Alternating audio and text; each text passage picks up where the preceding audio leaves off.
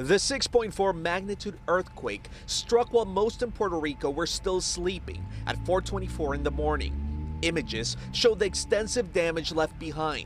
Homes, buildings, and houses of worship destroyed. Hector Rodriguez was on the island making his way to the airport from his hotel when the quake struck. I got into the elevator, hit the, was an 11th floor, hit the lobby button.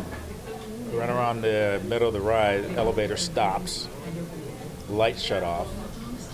I'm thinking, what's going on? And all of a sudden the elevator starts shaking. Rodriguez says the hotel's generator brought power back to the elevator and he luckily made it out.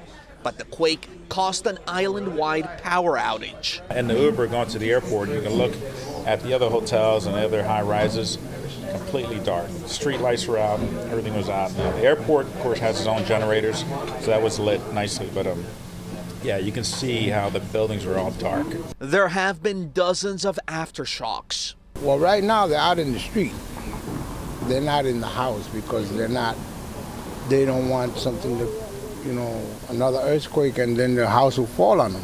Local grassroots organizations are already preparing to send help.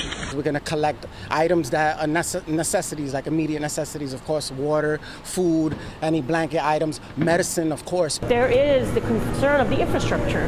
Right? We saw in the aftermath of Maria how infrastructure was severely damaged, and now in this case, again, power becomes an issue.